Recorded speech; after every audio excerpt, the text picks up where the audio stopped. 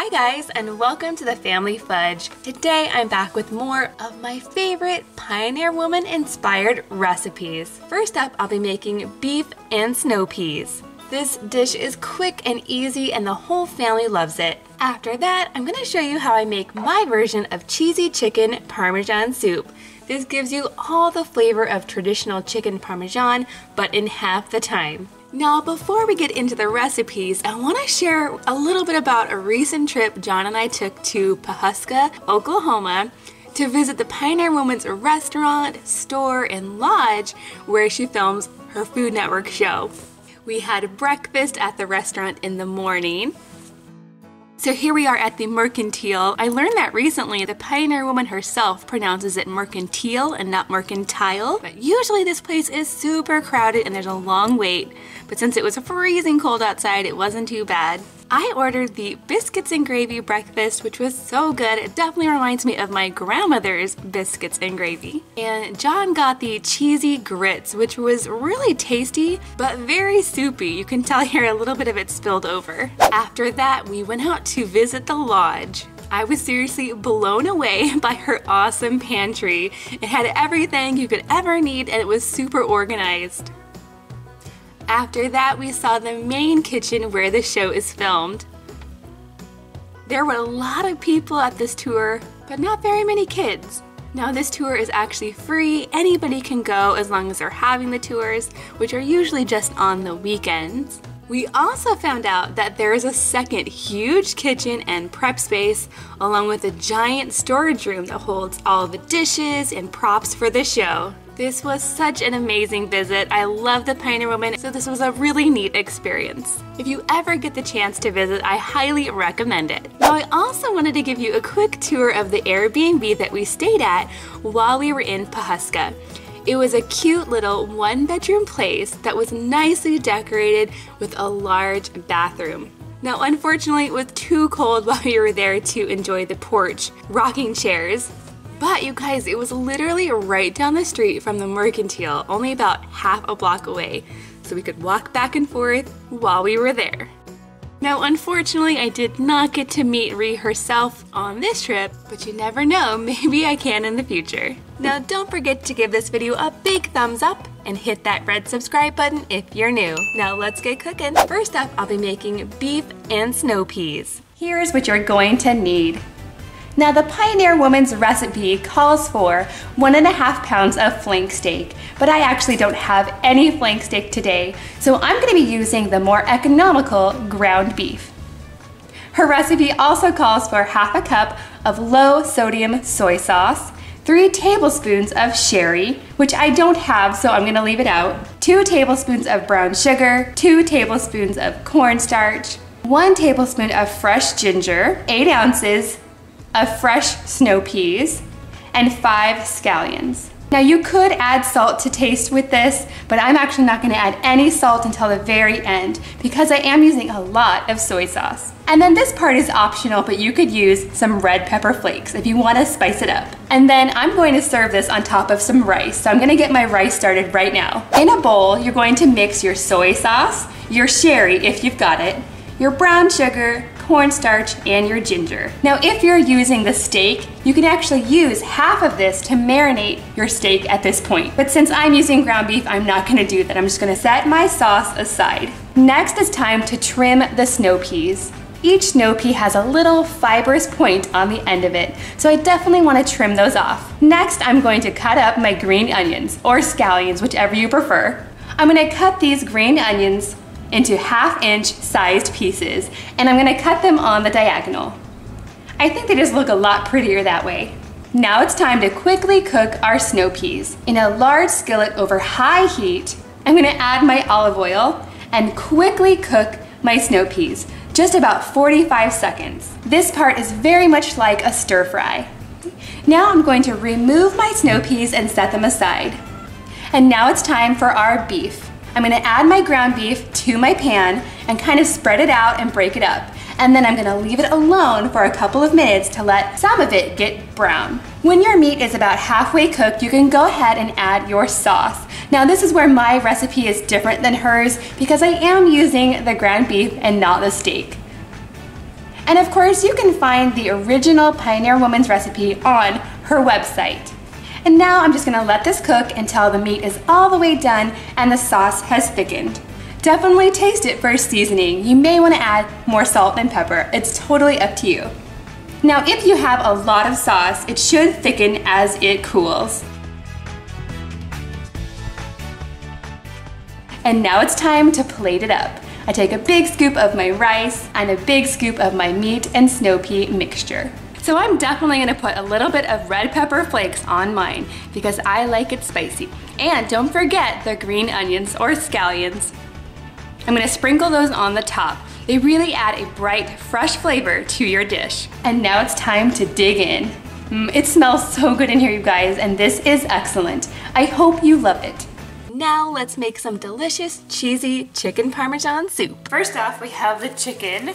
I'm gonna be using about 1 pound of boneless, skinless chicken breasts, and these are actually tenders. You could use whole breast if you'd like, that's totally fine, but this makes it really easy to just chop them up. And then I'm gonna be using a lot of cheese. I have both Parmesan cheese and mozzarella cheese. I'm gonna be using some penne pasta. Now mine is gluten-free, but if you want to use regular, go ahead and do that. I'm also going to be using tomato paste and diced tomatoes. I have some Italian seasoning, some coconut oil, garlic, onion, salt and pepper, some chicken broth, and this part is optional, but since I needed it for another recipe, I have some parsley. So the first thing I'm gonna do is chop up my chicken into bite-sized pieces. We're gonna season the chicken with some salt and pepper. So I'm gonna go ahead and brown up this chicken in about 2 tablespoons of coconut oil. If you don't have coconut oil, you could definitely use olive oil. Now once I get the chicken in here, I'm actually gonna lay it out in a thin layer and just leave it there. I want it to get nice and brown before I stir it up.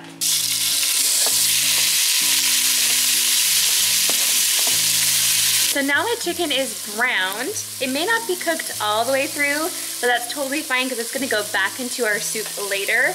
But for right now, I'm gonna go ahead and scoop it out. That way we can brown our onions in the same pan.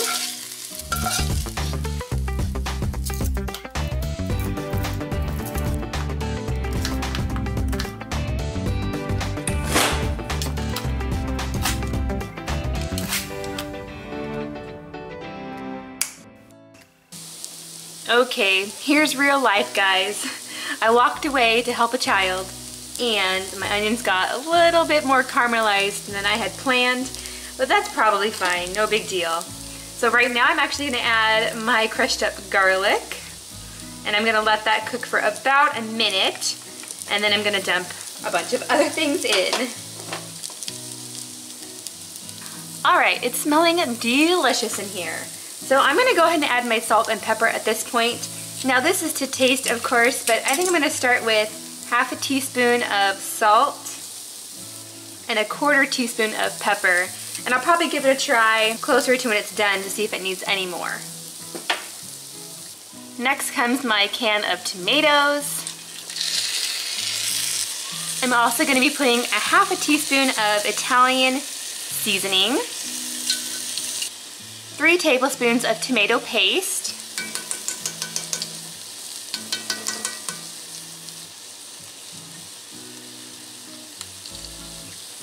to this I'm going to be adding this entire container of chicken broth. This is 32 ounces. I'm going to give this a stir and let it simmer for about 6 to 8 minutes. And then I'm going to add my pasta. Mine are gluten-free, so my box says about 10 minutes for al dente, but you can follow the directions on your specific box. I'm just gonna add this whole thing in there. I'm gonna go ahead and set my timer for 8 minutes and check the doneness of my pasta at that point, because I don't wanna overcook my pasta. The time is up on my pasta. So I'm gonna take out just about a spoonful and I'm gonna test it and make sure that the noodles are all the way done. And I'm also gonna check and see if it needs any more salt or pepper. Now I am gonna be adding quite a bit of cheese into here, so I don't wanna add too much salt. The noodles are perfectly cooked, so I'm gonna go ahead and turn off the stove. But I am gonna shake in a little bit more salt and just a teeny bit more pepper. To your tastes, of course. I'm gonna give that a stir. Now this isn't a very liquidy soup. Most of it's absorbed into the pasta. So it's on the thicker side. Well, that's good for my little kids. It's less messy. Now for the cheese. I have 1 cup of shredded mozzarella cheese and 1 5-ounce container of shredded Parmesan. I'm gonna go ahead and add half of this container and half of this cup of cheese into our pot. I wasn't kidding when I called this dish cheesy. And I'm actually gonna stir this into my dish. Now I'm gonna take the remaining cheese and just put it on the top. Just like that. There's my Parmesan. And here's the rest of my mozzarella.